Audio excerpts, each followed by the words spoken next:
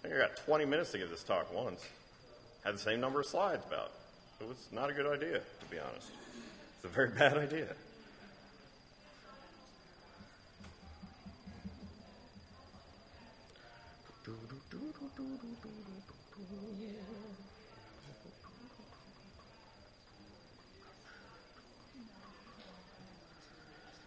All right, I don't want to wait anymore. So, yeah, let's get started.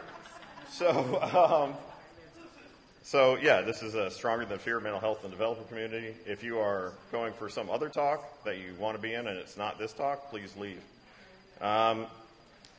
So this is the first time I've been to a Drupal conference of any kind whatsoever, which is, I guess, a cool thing. So you might be wondering, like, who is this person that you're talking to or is talking to you? You're not talking, I'm talking. I've been a web dev for about 20 years. I have done a bunch of different stuff, mostly PHP and JavaScript, some Python, some DevOps, a lot of design work when I was younger before my skills were exceeded by the requirements of the internet, et cetera, et cetera, et cetera. I've been a team lead, I've been a lone wolf, I've been a CTO, I've done a lot of different stuff. And I'm a dad, and I'm a husband, local community participant, I've served on school boards, I've done all sorts of crazy stuff like that.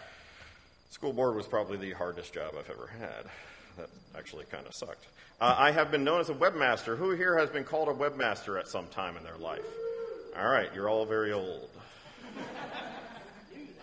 All very, very old.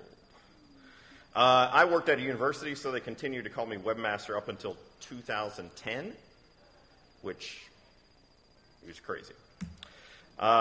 Some irony in my use of that language. Sorry about that. So I've been doing something called open sourcing mental illness since 2012. And what is that? Basically, I've been talking openly about mental health stuff and the mental illnesses I deal with and how this affects me and how it affects us in the tech industry since 2012. I'm the founder and I'm the chairman of the board of Open Sourcing Mental Illness, a nonprofit 501c3 organization that was formed in 2016 sort of around these efforts. Now, I'm not a doctor, I'm not a psychologist, I am not a mental health professional. I am certified in mental health first aid. It's a one-day course that I took, but I'm not a pro. I probably am about as, like how, just because I use a toilet doesn't mean I'm a plumber. I am not qualified to diagnose you in any way. But I'm here to talk about what it's like to have a mental illness from my perspective, to talk about that, but then also to talk about how mental health affects our community and our industry, and what are some things that we can do about that. So, this is the uncomfortable audience participation section. I changed the colors in my slides, so I want to make sure it looks okay, like it's seeable. So, I have a couple different questions. The microphone doesn't move with me, so I can't dance around like I'm used to on the stage. So, I'm curious, how many of you wear glasses or have some sort of ocular crutch that you use to see a little bit better? Most of us here, looks like we do, and that is something that happens because human beings maybe weren't supposed to live this long, and eventually their bodies give out. And their eyes give out sooner than the rest of the stuff. So we have to wear glasses to sort of get by in society, to do things like drive or get around and not get hit by cars when we're crossing a street and things of that nature. So that is a pretty typical, a very common, but in some sense, disability that we have. And many people have to do this. We have to wear glasses openly, or we wear contacts. Nobody's afraid to talk about it. How many of you are afraid to talk about that you wear glasses or contacts? Don't like to talk about it. Makes you uncomfortable. Maybe somebody will think I'm weird. Does anybody do that? All right, well, good. Has anyone ever asked you to try harder instead of wearing glasses? Anybody? All right, there's a guy there trying without glasses. I was not suggesting that, sir. All right. Don't make me the cause of your problem. All right. Okay, so we're fine with this. Glasses, everybody, lots of people do it, like 75%, 80%, I'm sure it's something like that. Okay, so another condition that's pretty common is diabetes. And my 3 people in my family, and I have 8 siblings, 2 parents, 8 siblings, so big family. At least 3 off the top of my head have developed type 2 diabetes. Maybe more. Yeah, you know what I'm talking So I'm kind of screwed genetically in that respect, but I'm curious, how many here would feel, let's say in your workplace, just imagine the people that you work with or that kind of thing, or if you're a student, people you see regularly in your those kind of social groups. Would you feel okay talking about diabetes if it's a subject came up? I'd like you to raise your hand if you'd be okay with that, like it wouldn't make you deeply uncomfortable. Raise your hand if you're kind of cool with that. Okay, all right. Now, for some people, it's not. That's okay. There's nothing wrong with that. But we speak pretty openly about diabetes. We speak pretty openly about how to get treatment, what you should do to try to prevent it, and things like that in our society. And it is something that if it's not treated, it kills people.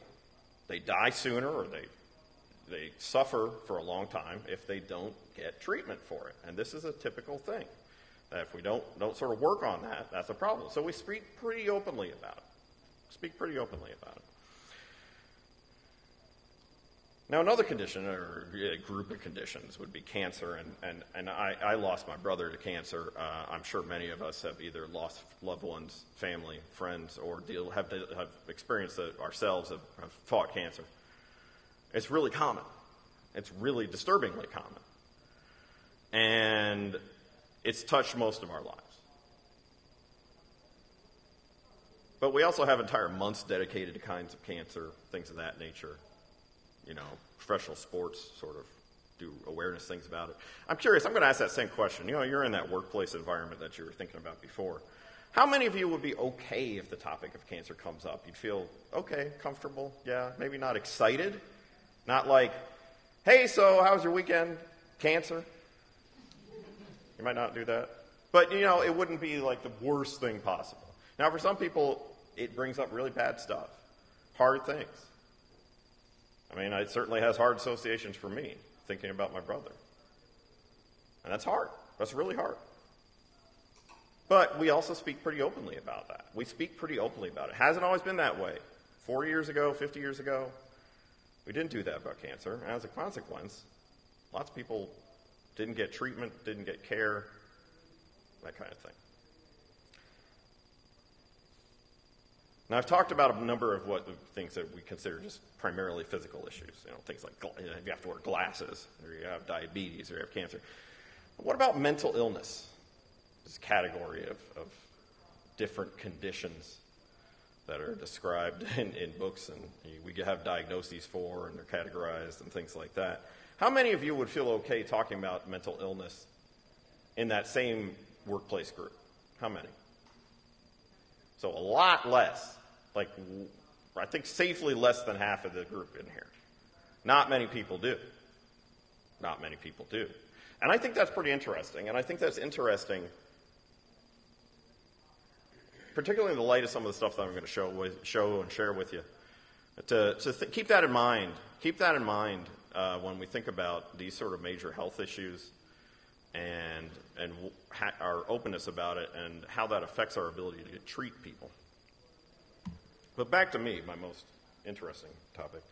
I have two things. I have generalized anxiety disorder. That is the first diagnosis I have. So if you go through this whole medical system, they got to give you a diagnosis so that you can get treatment. So you have so there's all these criteria. There's certain criteria you have to get. So I have two diagnoses officially.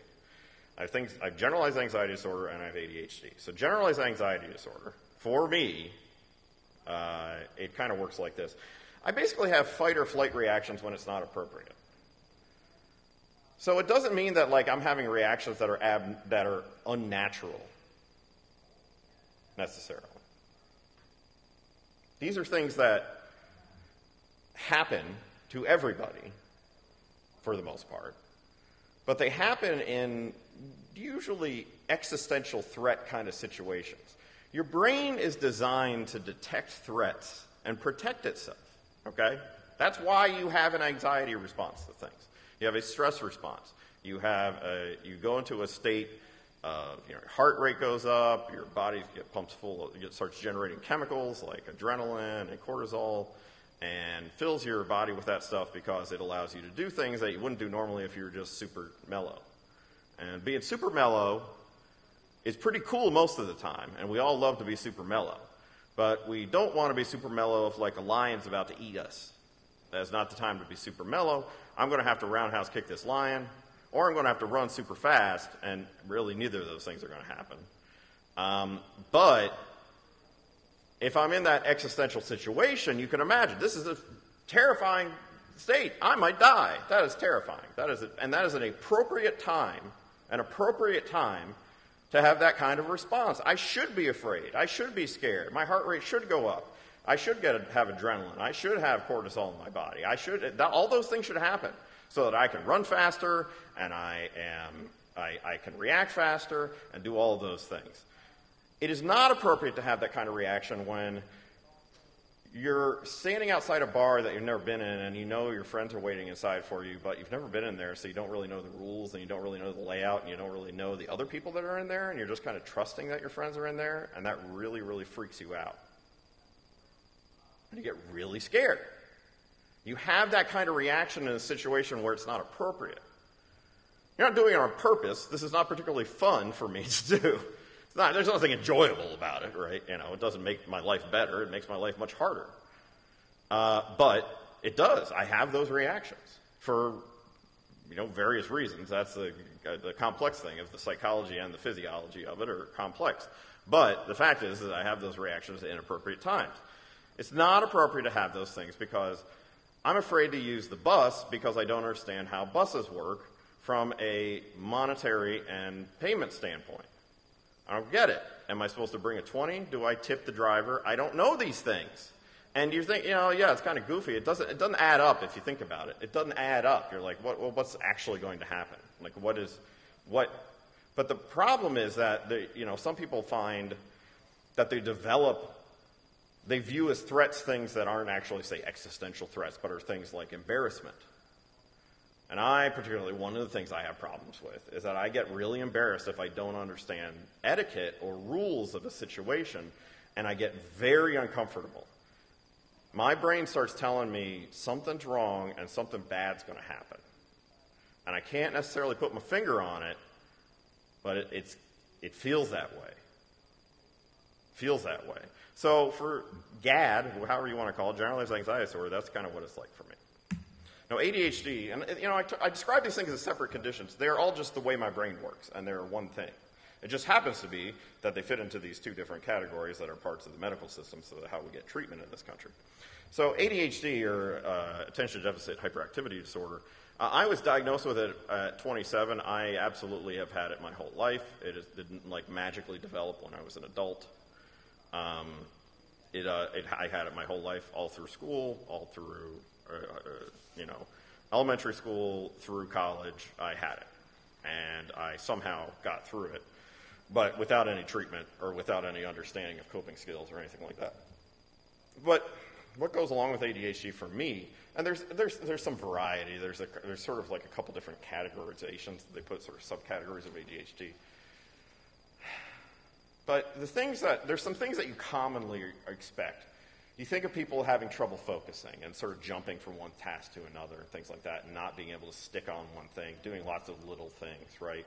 And never sort of like focusing on the task they actually have to do, the thing that would be appropriate for them to complete at that time. They are avoidant of that. Avoidance is a big thing that people with ADHD do. So I have a lot of trouble focusing on avoidance of less appealing tasks. Like, when it's been untreated, it is a lot more exciting for me. This tells you, okay, I'm going to date around when I started getting, treatment for it. It was a lot more appealing to read stories on Slashdot than to do my work, okay? So I also ended up gravitating to jobs that were sort of lower pressure because I could kind of get away with that. It was easier for me, and I found myself going in those places. But I would go a week or something like that with basically accomplishing nothing, because it was like every day I just couldn't freaking focus, and I would just read little. The internet is fabulous in terms of like rewarding you for reading little bits of information and giving you dopamine. Your brain rewarding you with dopamine every time you read some stupid bit of information. It's awesome at that. Right? That's like what, Wikipedia, like going down a Wikipedia rabbit hole. Well, it's all like your brain if your brain likes to get little piece of information like that, the internet is like a perfect reward system that accomplishes nothing. But there's a couple things that go along with it that I think sometimes people don't realize that are pretty common with ADHD.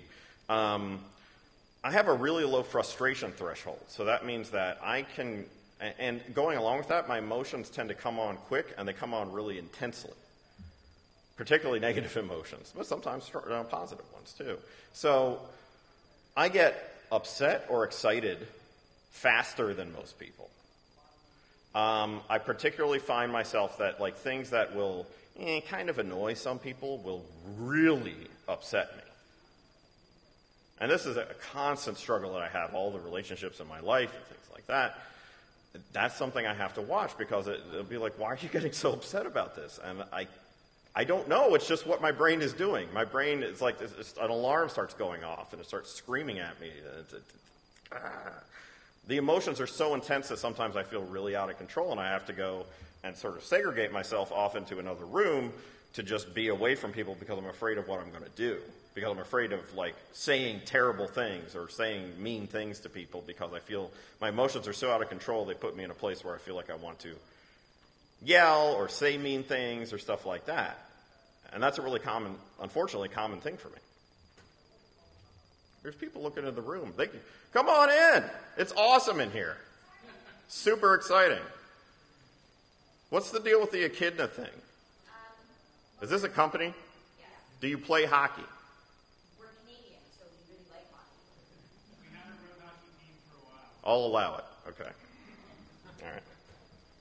And one interesting thing is there's a lot of what they call comorbidity. It sounds horrible. It sounds like you're going to get killed to death twice. It just means you have two things. That's all it means. If you have a cold and a sore throat, you have comorbidity.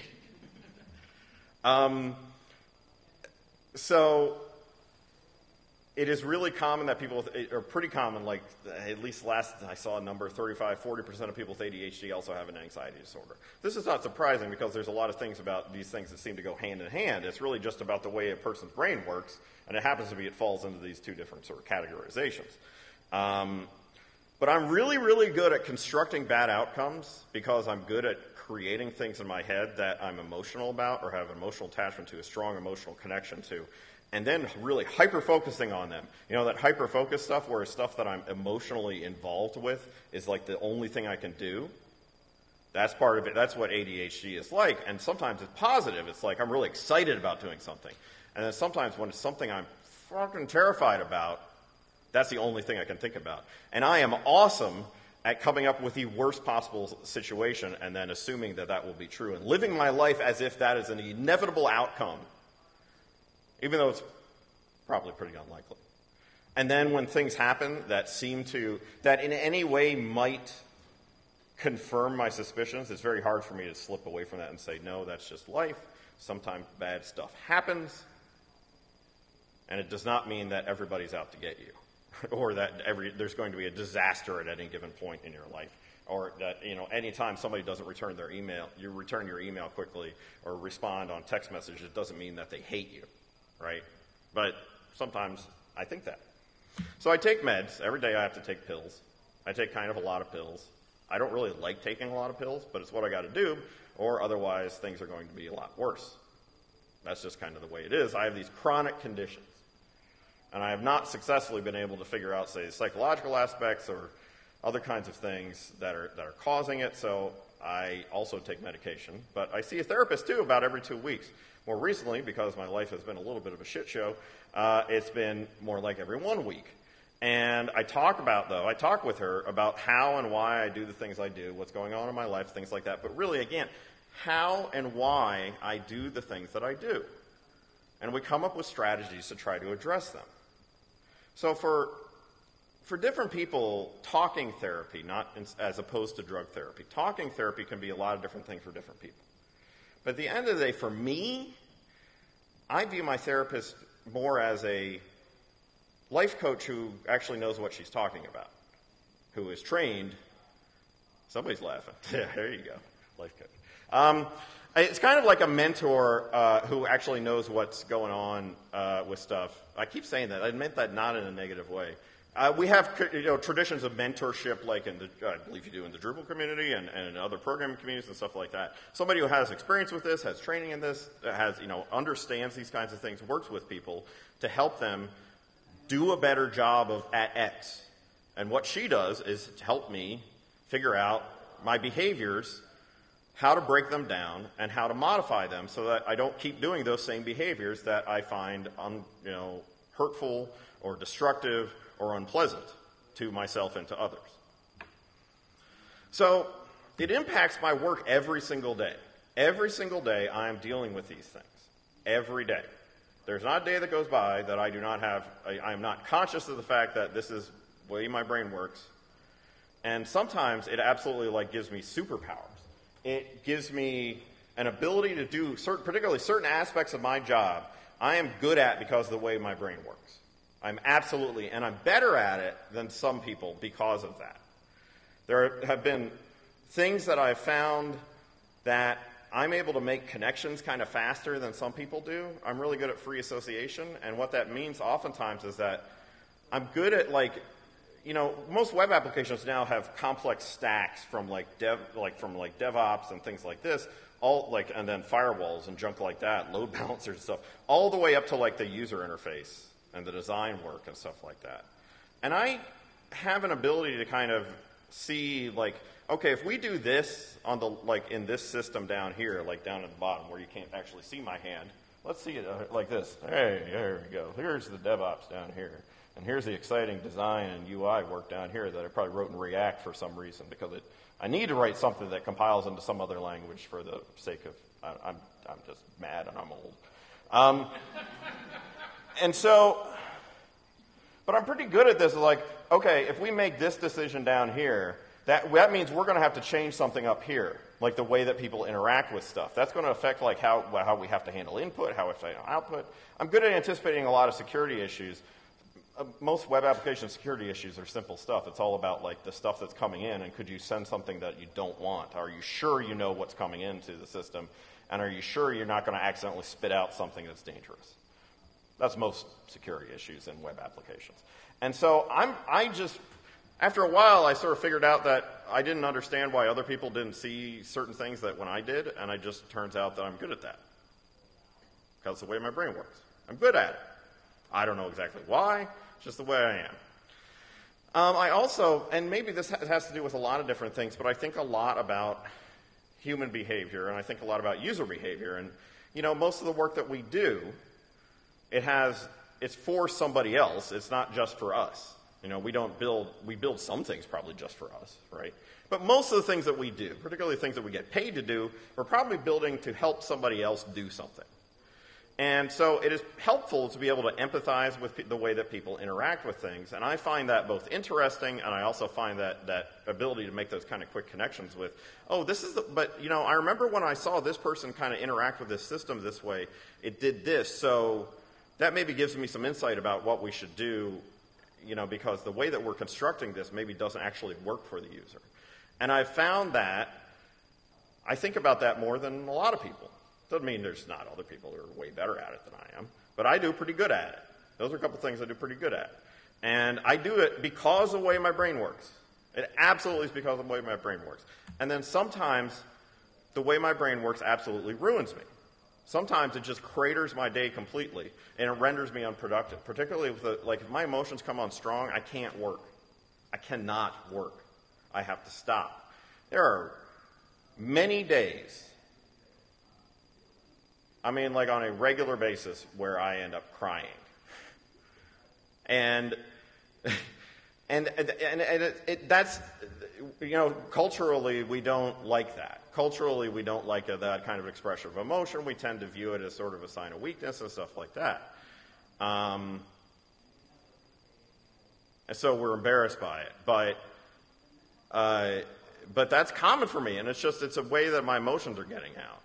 I usually feel better after I do that. I'm not exactly sure why. There's some people think that there's it gets cortisol out of your system, the stress. I don't know. That kind of sounds like BS to me. It comes out through your tears. I don't know if that really adds up. No, but some people say because that you'll actually see higher concentrations of those things in your tears. They think that somehow it's leaving the body because of that. That may be the case. I don't know. It doesn't seem like the most effective system, but there's some people who think that.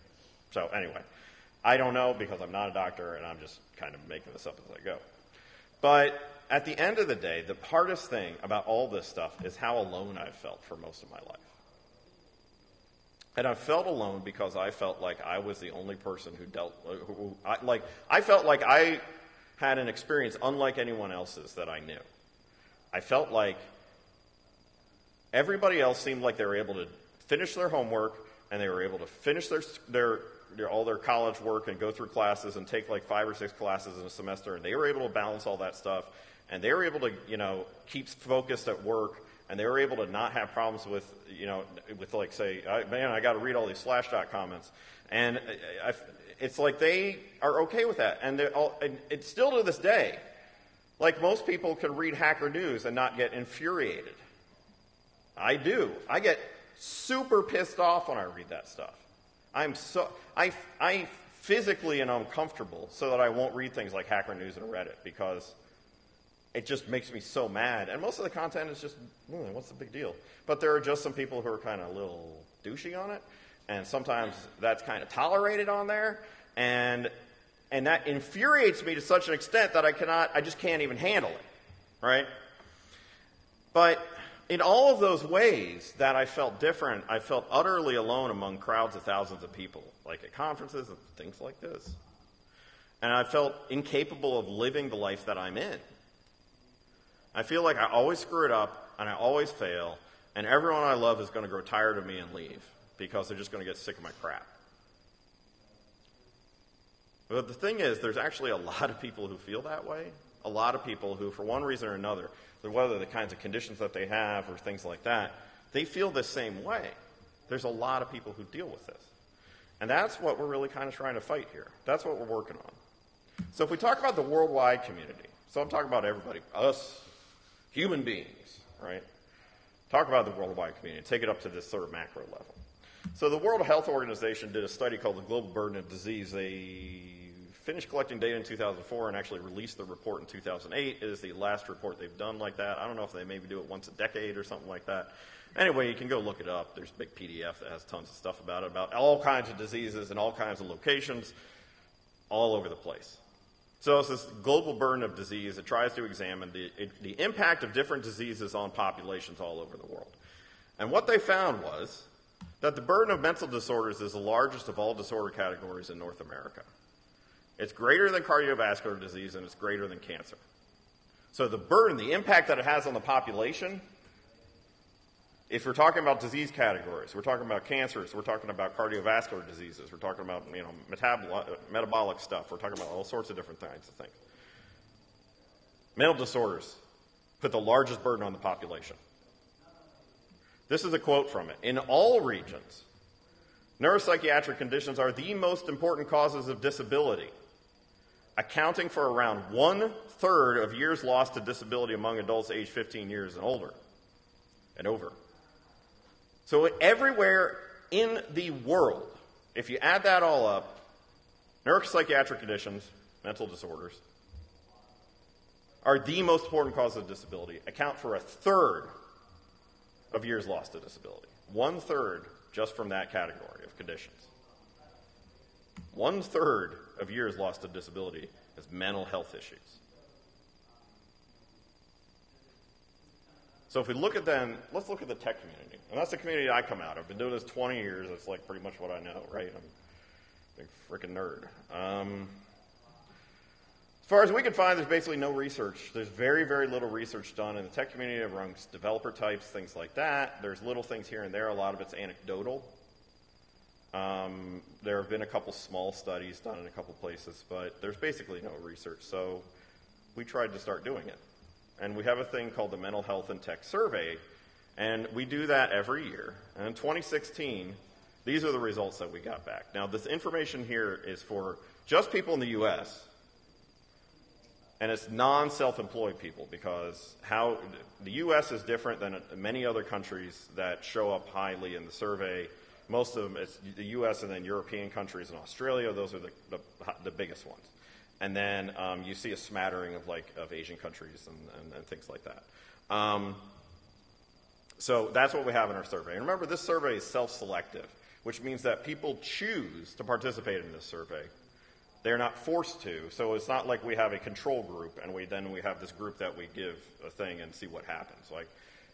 This is self-selective, so there's something called a self-selection bias that we have to keep in mind with any kind of conclusions we draw from this. But I think there are some things we can get out of it that are pretty useful. So again, this was as of 11/16. There have been maybe there's a dozen things have been submitted since then. This is pretty much the larger category, and this is about 800, 900 respondents. So the first question that I want to talk to you about, and we're going to talk about 4 different questions. The first question is, do you think that discussing a health issue with your employer would have negative consequences? And we asked that about physical, and we asked that about mental conditions. So if we talk about physical, 72% of people said no. Only 4% of people said yes. Only 4% about a physical condition, talking to their employer about it. If we asked about mental health, it goes up to 23% for yes. That is 5 times more that think there would definitely be negative consequences if they discussed this issue with their employer. 5 times many. Another question, would you bring up a health issue with a potential employer in an interview?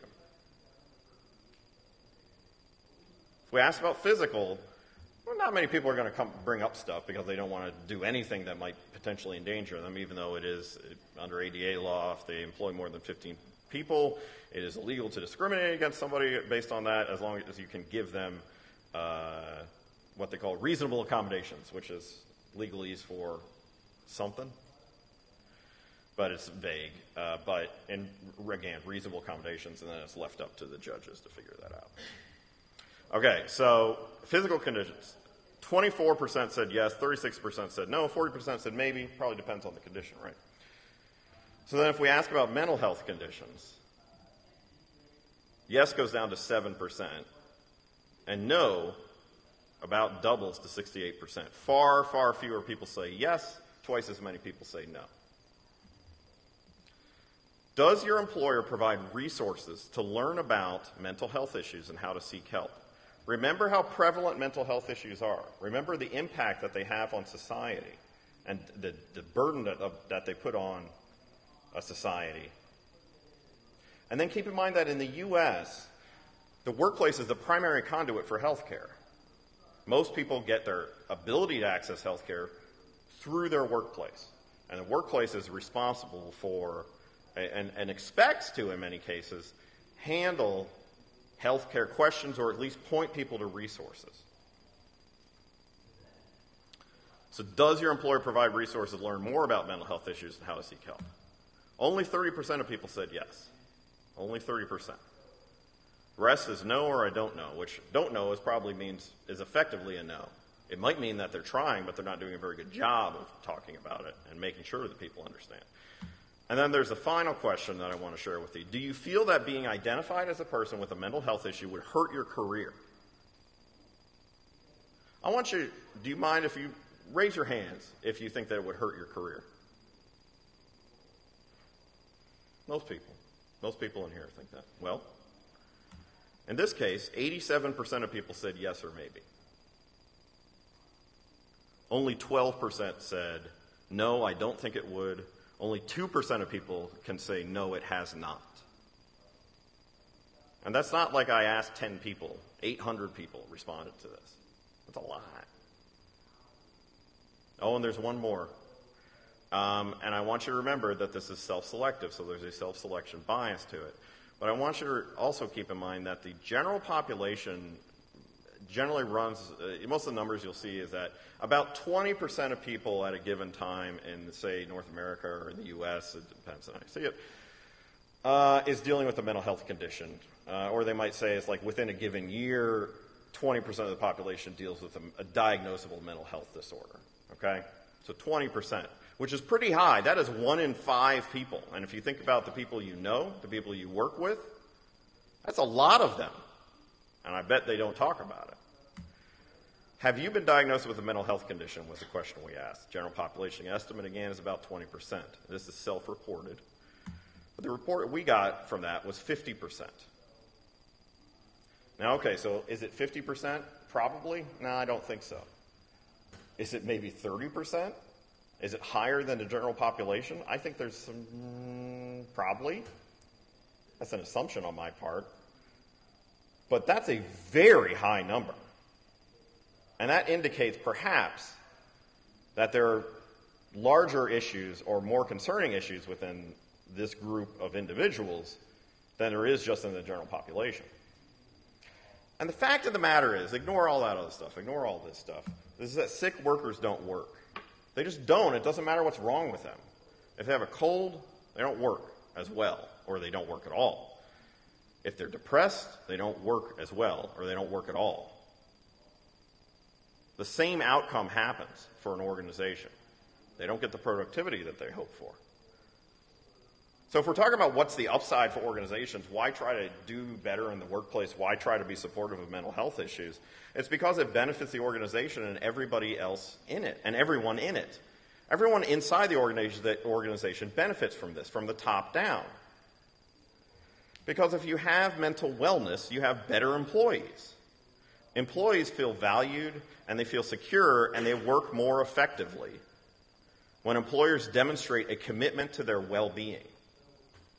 And I think that makes sense to most people. If you think about the jobs if I think about the jobs that I have liked, that I really felt good about, it wasn't about what I was doing, it was about the people who I worked with and how I felt that the respect that I felt like they had for me. Did they have my best interests at heart? Or was I just a resource to them?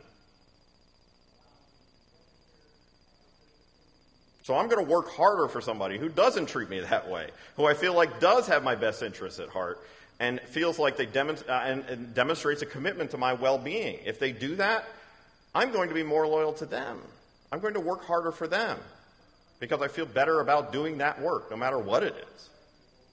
And people want to work for companies that respect them fully, that doesn't ignore their well-being, that doesn't push them too hard, that doesn't let them go when they get stressed out, that doesn't not know what to do and kind of abandons them. People want to work for companies that don't do that. And a good quote, I thought, I had a discussion with my friend Greg Bogus, and he said, when we talk about 10x developers, which I've heard this ridiculous term, which maybe there's a 10x developer somewhere in the world. We talk about 10x developers like it's a fairy tale, but you take a developer with crippling depression and you get them the right treatment, and they will literally be 10 times more productive. So you want 10x developers? Try getting treatment to the people who actually work for you now. Also, it's a lot cheaper. But the problem is that change is hard, and it's hard because we're scared, and we don't know what to do, and that's challenging for us. We might be afraid of endangering the workplace. People, particularly people who are in leadership positions, have a responsibility to lots of people for the well-being and livelihoods of lots of people. And that is a part of that job. So that can be scary, that you might be doing, if you do the wrong thing, you might endanger the workplace, the existence of the workplace maybe. And you might be afraid, you probably are afraid of losing your job if you feel like you reveal or you get treatment or somebody finds out or these kinds of things. And at OSMI, we can help, but there's 3 things I want to suggest that you could do right now. Or maybe when you get done with this and don't just leave and go do it, but please stay for the rest. The first thing that you could do is you can get our OSMI handbooks. And we have handbooks for employers and employees. And they focus on, there's 2. One is for, there's 2 that are focused on ADA law, the Americans with Disability Act, and how to apply that to mental health in a tech workplace. And there's one that's focused on employers, knowing your rights and your responsibilities, and then there's one for employees, where you know your rights and responsibilities. And then we have a 3rd handbook about how to create supportive workplaces to promote mental wellness. We have these things available. They're Creative Commons licensed. You can go get them right now as ebooks on LeanPub. You don't have to pay anything if you don't want to. We like it when you give us money because it makes we can actually do this work. But if you go in there, you go get the handbooks, you read the handbooks, you do the work, you're going to be much better informed about these kinds of issues and what you can do about them. The second is to speak openly about mental health, and that does not mean that you overshare the way that I do necessarily. My therapist says I have a confessional personality, and I believe that is quite accurate. But talking about the topic openly is hugely significant. Everybody here has a great amount of influence on the social groups and communities that the circles that you walk in, that you belong to. You have more influence than you think you do. That's always been my experience, is you have more influence than you think. You have to use that positively. And this is a way you can do that, by talking about this topic openly, by not being afraid to discuss the topic.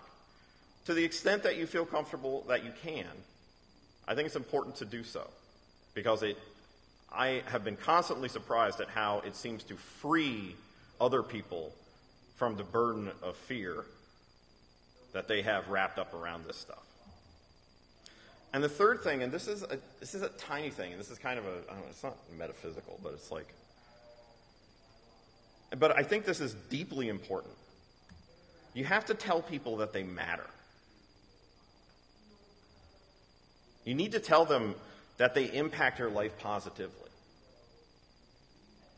How strong and how great they are, and that maybe you'd really admire them. Everybody needs to hear this. We all do. There are very few of us who go through life as a loner who can self-motivate completely. But particularly, people whose brains lie to them need other people to help them remember these things, because they can't see it themselves, because their brains actively tell them things that aren't true. My brain does all the time. So I want to bring this back around down to sort of like its essence and talk, we've talked about a few different communities and things like that. At the end of the day, communities that we have, like this Drupal community we have here, this really cool, impressive Drupal community that I'm seeing here, and all the different developer communities, the PHP community, WordPress community, just developers in general, JavaScript, all these different communities that touch each other and work with each other and interact. Communities are about people. They're not about code. Code is sort of like the MacGuffin. It's this thing that sort of brings us together, but it could be anything. It could be beer, it could be this, that, whatever, it could be, you're like brewers, or it could be cigars, or it could be fashion, or it could be movies, or things like that. But what matters about a community is the people. The story of a community is told in its people, not in this thing that brings the people together. What matters in a community is its people. And this is about our community. And that may mean X, Y, Z. It could mean a lot of things.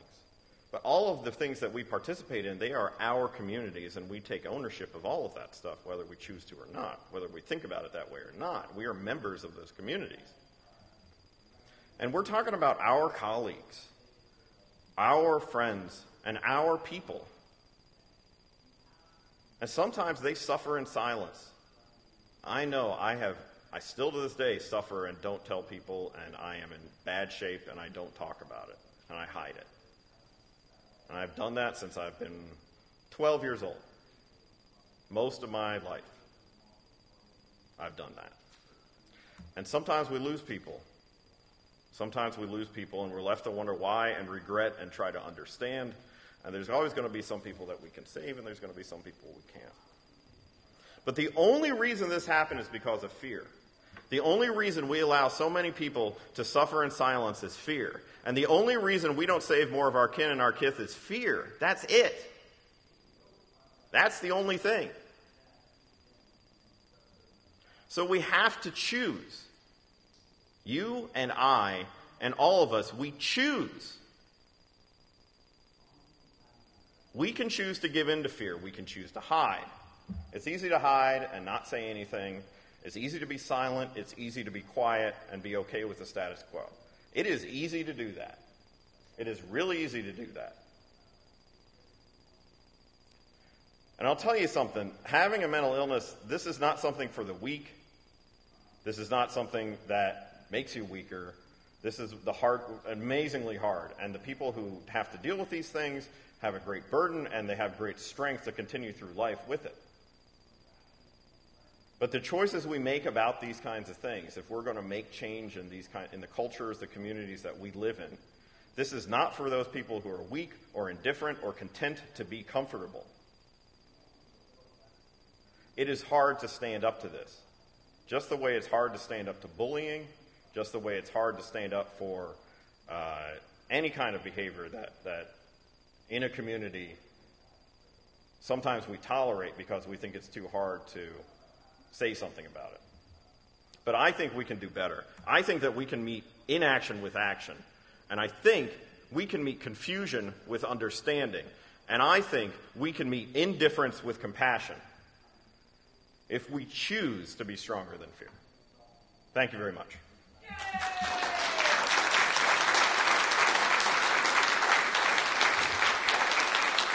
Thank you. Thank you. Thank you very much. Thank you. But wait, there's more. I haven't told anybody this yet, but I think I'm going to make a great leap and do something that I've been thinking about and wishing I could for a long time. And what I'm going to try to do is to do, I started this thing, open sourcing mental illness, 5 years ago as just a talk that I did at PHP Tech. It was an unconference talk, and it was really significant. I got to do that, and that was about, that was 4.5 years ago about. So, and a lot of things gradually have come along, and one of the things that I've learned is to take a few more chances. I'm kind of risk averse. That's the thing that's been tough for me. It's easy to do things when you know they're going to be successful. It's easy to do things when you know they're not going to be hard, and you're confident that you can do it. But I'm going to take a leap, and I haven't put this on the slide because I wasn't sure what I was going to say exactly. But I'm going to try to, right now, I have a day job. That's what I do. My family has we have a very comfortable income. We do very well. We live in Indiana. It is super cheap. And so we do very well because I work remotely, and so I make a better salary than I would at a local gig. And all this is getting around to it that I've decided that I'm going to do open sourcing mental illness as my full-time job. And, well, thank you. I'm scared. I'm really, really scared, and I'm probably going to have to do consulting gigs and stuff like that to supplement. And it's scary because I know I'm going to have to, figure out how to get a certain amount of money to just, not completely implode our life. But I think we can do this. And I think that it's something, I have found this to be the single most rewarding thing I've ever done in my life. And so I'm taking a leap, and I'm going to do that, and I hope that you'll help me because I really need it. I need your help, particularly identifying organizations who might be interested in helping with this financially. That is particularly useful to us. But every time you buy a t-shirt or a hoodie or you donate something like that, any kind of amount of money, that makes a big difference, and it allows me to keep doing this, to come speak at these conferences, to do the work. And right now we have way, way, way more work than time. And I think it's time then that I decide to do this full time. So that's who I am. I hope that you'll take a chance to look at our website, osmihelp.org. If you look at the donate section, we have a fundraiser going on right now. It would mean a lot to me if you took a look at it and you thought about it and thought if you could either give a little bit, that's awesome, but if you just talk to other people about it too, and if there's places that you think can do something to help us out, to help us all out, that would be a lot. Because right now, it's going to be the case in a couple weeks that I'm not working for another company. I'm working for you guys. I'm working for you people. I'm working for you folks. I'm working for you because I want to make this better, because I want to change this culture, I want to change this community, I want to change this industry, and I want to save people's lives and have them not have to suffer like this. So I hope you'll help me out doing that. Thanks very much.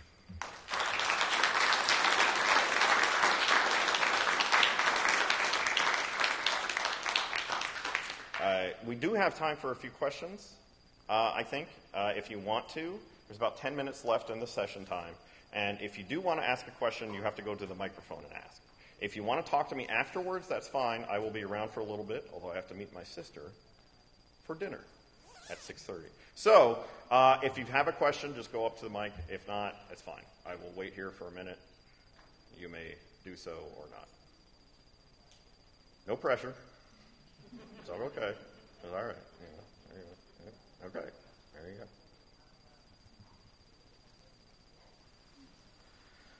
Okay, well, thanks very much. Thanks for coming. I will see you guys soon if you want. Oh, there's flyers and stickers up here. The flyer is the same. It's two-sided. I'm sorry. Right? But you can take more than one. Feel free. I've got flyers and I got stickers. If you want to take flyers or take stickers to give them to other people, that would be super awesome. And so more people can kind of find out what we're doing. So that would be great. Thank you so much. I really appreciate it.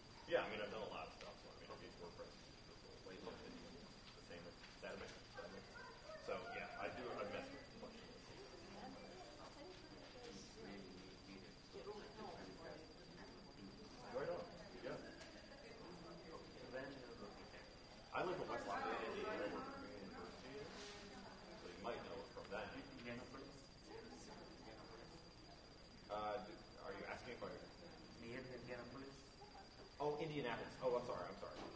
Yeah, we're about an hour away. Mm-hmm. Yep, absolutely. So it's pretty close. We're like northwest. Right on. Do I have one? Oh, business card. Yes, I do have business card. Here. If you want a business card. There you go. Very good. What's that now? Yeah, probably. I know, right? There you go.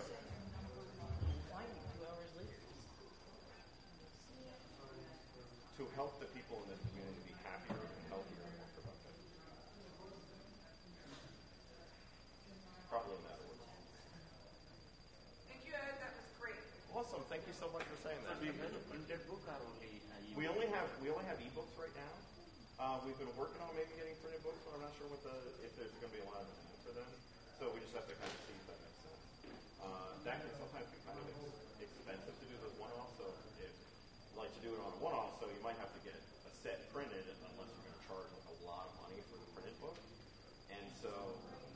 And then maybe you're sitting on a stack of books that don't sell because people don't really want the printed version. Maybe they do. I don't know. Yeah. Right. I know. Some people do. So it just varies. I've gone all ebook. I don't like to carry around books anymore. I, in fact, have trouble. It's much easier for me to read screens now than it is to read braille. Like, why doesn't it backlight? There's no backlight on the pages. It's really weird. It's like playing a Game Boy. Anyway, yeah. So I don't have anything printed right now. Did you have a question?